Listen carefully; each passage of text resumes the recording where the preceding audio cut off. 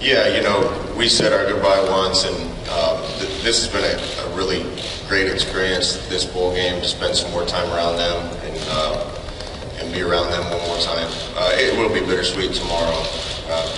And this certainly is an ideal situation for the players or for me or for my staff, but we all care about each other, and I don't know what the alternative would have been. So we're doing the best we can, and the guys have prepared well, and it's been an honor to be around them one more time. Yeah, Carlson Davis will not play in our bowl. He had that illness earlier in the week, has not gotten better. Went home yesterday. I just felt like he'd be better off, there with the illness he has. As far as coming back next year, with all those guys that are considering or trying to get their draft grade status, we'll talk about that, after the bowl game. Well, it's hard to go undefeated. It's hard to have an undefeated regular season, much less win a championship game or a bowl game. I was with Coach Malzahn last night, and we talked about a game we were both coaching in where Auburn was undefeated and Oregon was undefeated, and only one could come out of that. And they kicked a field goal at the end to beat us. So they were undefeated that year. There's not very many teams in the country that can run the table, and so proud and happy for our players that they were able to do that this year. And this game, like I said, it's an honor to be here. We're playing a really good football team. I know our guys are going to battle. They're fighters, and they're looking forward to it. But win or lose in this game, this was a special group of guys, and it was a special season. Seems like a lifetime ago, Mike. I said this a bunch. First thing we had to do was get them to enjoy playing football again and to believe again. But we had a lot of guys with fight in them, and when I met with them, they all thought the team should have been a lot better than what it was, and they thought they could accomplish a lot. I think that spirit, a little bit of chip on their shoulder, and the confidence that they could prove that they were a better team than what that record had indicated. I think that drive is a lot of what got us to where we are. Because without that motivation, I don't know if they'd have bought in as fast to what we wanted them to do. I don't know if they'd have come together as a team quite as well. But talking to the players this week, it's light years from where it was then, and I love where the program is right now and where the team is, and I look forward to watching them going forward. Well, we always prepare the same way, and our kids understand that good preparation leads to good play. By the time you get to the game's pretty much already played, depending on how prepared you are. And, this is going to be a tough game. These guys are really good at every position, exceptionally good on the front lines on both sides of football. So we have to be ready to be physical. And I know our kids, and our kids have a lot of fight in them. And I think they're excited to play.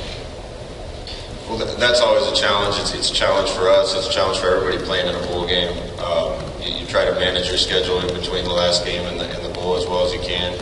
We certainly prepared well, but there are a lot of circumstances surrounding the game. And when you watch the bowl games, a lot of teams that had coaching changes and other unusual circumstances, they're not faring very well. Bowl games are about matchups more than anything, depending on what kind of matchup you get, and probably just as much about who's motivated to be there and who's not. And hopefully our guys are excited to play. I think they are, and we'll see how the matchup goes with Auburn. They're a really good team, but I know our players are, like I said, are prepared well and excited to play football. Yeah, seniors going into bowl games, I think are very important. With the motivation that goes with each team and all that, they usually set the tone. And sometimes you see these bowl games this day and time that groups are already kind of looking ahead, but our seniors are locked in. I mean, we weren't happy the way we finished the last game. Matter of fact, in the same stadium, and when we got back and after all the hurt and everything was over, they rolled up their sleeves. They said, we need to win this bowl game. This will be our 11th win if we do get a victory, which we've only done 6 times in school history. And so they start talking about that, and they start talking about the future, not just this game, but if we were able to win and give us momentum, for the future. And I think we're in a great spot for the future. And this group has really set the foundation. We're playing a very good team, one of the best teams in college football, the only undefeated team. Got a lot of respect for their players, their coaches, and Coach Frost, I got a lot of respect for him from the standpoint that, he's taken another job. He chose to do the right thing. He chose to be there for his team, and I think that's a great example for coaches in the future, because you see college football changing and all the jobs and changing and all that. But very impressed with them. But our seniors have done a super job, and I really believe our team will be ready, and they need to be, because we're playing a very good team. Through this process, it's tough. It was tough during the end of the season. It was tough when I told the team. It was tough trying to balance a couple things. I think the payoff has been being around these guys for one more week. Through all that, we tried to make every decision in a way that we were doing the right thing.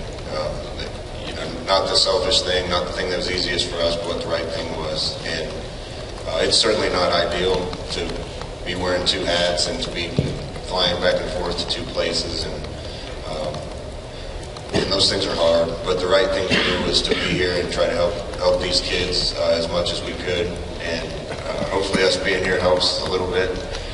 But I just don't know what the alternative would have been. I think the payoff for all that is going to be this bowl week and being able to spend a little bit extra time with the UCF family and this football team, and they're people that are going to be special to me for the rest of my life. So that's probably the best part of this whole thing. Yeah, of course, like we've done, in some of our rotations when he hadn't been in, we do have some depth. Tavares is one guy that has experience. He's healthy. Matter of fact, all of our other guys will be ready to go. That's a good thing. This rest has been very good to heal some of those guys up that were banged up, in the last game. But obviously, Carlson is a great player.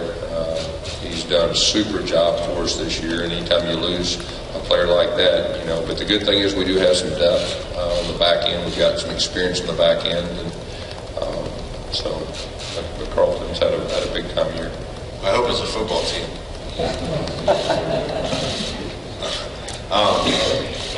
I think a lot of people have seen us play this year. We played two really good teams at the end of the year, and had two unbelievable games against USF and Memphis. I think a lot of people got to see that, and I know a lot of folks are going to tune in and see this one. We have a big challenge ahead of us. Like I said, these guys are as good as we've seen at almost every position on the field. So our players know they have a challenge. They're excited for it. But I know when people tune in, they're going to see a group of guys that love being around each other and play for each other. And as long as I'm coaching, that's the type of team I want to have. Yeah, I know for us, it was different. There's no doubt. We were trying to recruit us. We were preparing for the SEC championship game, and of course, then trying to finish that up. And it was different. It was challenging. Then, of course, once we got into bowl prep and all that, early on we were really focused on our young guys developing, and we did a little bit on Central Florida. So it wasn't as big a deal as far as preparation, but just the newness of it and playing a championship game, that was a challenge. Yeah, I think it was a challenge in my situation, even moving to another university, another institution, and trying to balance all that out was tough. But like I said before to you guys, we use the same formula that we've used at Oregon and Nebraska and other places I've been. We've played in these New Year's Day bowls, and it's tough to balance recruiting with preparation. But we had the same number of practices to get ready for this that we did at Oregon when we were getting ready for a Fiesta Bowl or a Rose Bowl. So it was tough to balance all that, but we definitely didn't sacrifice the preparation. Well, you can turn the film on, and it didn't take you long. You can see they're a very good team. Offensively, very impressed. A great scheme, really matches their personnel. They have a lot of speed on offense. Defensively, they play extremely hard. They've got some impact players.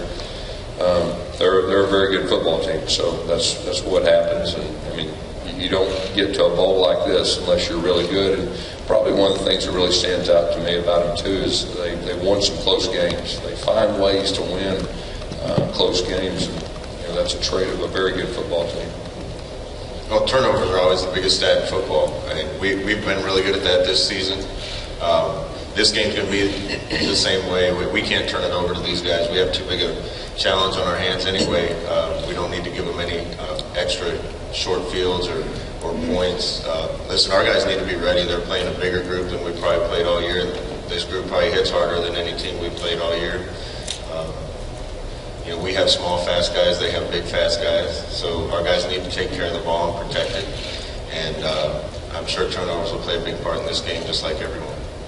Yes, earlier in the year we didn't do a very good job protecting the football the first few games, and then we kind of got in a rhythm, did a really good job protecting the football. Obviously, the last game, that's really what stuck out to me. We had 2 critical turnovers, and the better opponent you play, the more important that is, and it's hard to overcome. And this game is no different, and it'll be very important. It would help a lot until next year when everybody forgets about it and they look at all the games next year. Like I said, these bowl games come down to matchups, and people are going to put the onus for the entire conference on us to see if the conference deserves it to be in the conversation, and if the Power 6 deserves to be in the conversation, or the Group of 5. There's been games where Houston beat Florida State, and USF beat somebody good, and Utah beat Alabama, and there's also games where you don't win. This game's about this game. This game's not really about that. People try to make it about that, but it isn't. Well, that's the first I heard of it, so I was taking notes under the table. I was hoping the list would keep growing, the 4 defensive linemen maybe, and the running back. They've got good players everywhere. They have a bunch of good players in the secondary, and we're missing a player or 2 as well. Aaron Evans has been a big part of what we've been doing and been the anchor on our offensive line. And he fought through a back injury all year and just couldn't do it anymore. So inevitably in these bowl games, there's 1 or 2 situations like that. And I feel bad for both the kids that don't get a chance to play in this game, but I'm sure they've got plenty of good corners. Well, we got a couple different ways that we're gonna play and try to solve the issue there, and a couple different guys that can play. But these are guys that have been in football games, and I think are excited about the opportunity to play. Auburn's front 4, like I said, is as good as we faced. So I think the guys are excited for that, but they need to be physical, and a couple of them are going to have to grow up fast and play well in roles that they haven't really spent a lot of time in. So let's rock. Here we go. You're exactly right. I think this is the 3rd game in the last 5 games a year we played an undefeated team. I don't know very many programs have done that. It's a huge challenge. The good thing is we do have experience with it, but that's also the challenge that there's only 1 undefeated team left right now, and we happen to be playing them. So it's a huge challenge. It's better to have fast guys than slow guys. We're going to keep looking for them. I'll second that. It's better to have fast guys than slow guys. We're going to keep recruiting too. Yeah, when I got to UCF, I must have got 2,000 messages to keep Coach Beck, and I didn't know who Coach Beck was at the time, but I got to know him, and it was obvious to me that he was somebody that I wanted on my staff after I got to know him. And he's one of the best men that I know, and he's a really good coach. Leaving UCF, I thought the right thing to do was to give every one of the coaches an opportunity to come if they wanted to. And I extended that offer to Coach Beck as well, and wasn't sure what he was going to do, but decided he wanted to keep the group together and stay with us in Lincoln. And it's good for us. I'm kind of sad to see him leave UCF, but I'm excited to have him with me as well. And, he's going to be a big part of what we do. Well, he'll put on a show. He's going to make some plays. We got to protect him. We got to run the ball a little bit to make sure they can't tee off on us in the passing game. Ken's a special player, and a lot of people around the country have gotten a chance to see that. I think some more will get a chance to see that tomorrow. We're so glad we recruited him. He took a little heat his freshman year as he was learning and growing. And in 1 year, he turned into one of the better quarterbacks in college football. Kid's like a son to me, and I'm really excited for his success. Yeah, coming in, I didn't want to give them a lot of rules, a lot of do's and don'ts.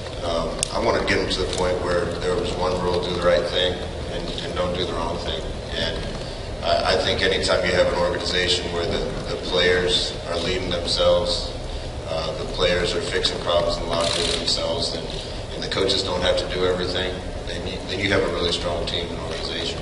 And that takes leaders, that takes guys that are doing the right things themselves so they can show other people the way. And it takes a lot of courage to correct one of your teammates. We're lucky that we've had some of those leaders on our team. Pat Jasinski and Wyatt Miller and Shaquem, a bunch of other guys. It was an easy year for me to coach because there wasn't much I had to do because most of the problems got fixed from within. Yeah, the transition, I didn't get a chance to coach the ball game. That's something that was pretty tough, being able to have to watch the team that you coached playing a bowl game in a hotel room. That was really challenging. That's why I'm saying how much respect I have for Scott, coaching the game and all that. And, it's a whirlwind. We had to hire staff. We had to start recruiting and develop those relationships with your players. And there's a lot of moving parts, but I have a lot of great memories with that. Yeah, he was coach to me when he was talking to me about having a baby. Jordan's the old man on the team. Spent some time in professional baseball before he came to us. I'm excited that he came back this year. I think he had for him, probably not as good a year as he would have liked last year, coming off the knee injury from the year before. And to have the year he's had now this year, I think was great for him. I think he's going to have a chance to play at the next level. He's big and fast and has all the tools. On top of all that, he's just great to be around, and really enjoyed having him on our team. Well, we try to teach our kids not to say anything that's going to rile the other team up. But AK is confident. I think if we were playing a track meet tomorrow or running a track meet tomorrow, he might win. I really do. But we're having a football game tomorrow, so we talked to him, and I'm glad he's confident. But I'm pretty sure Auburn's seen a lot of fast guys this year with the teams they play.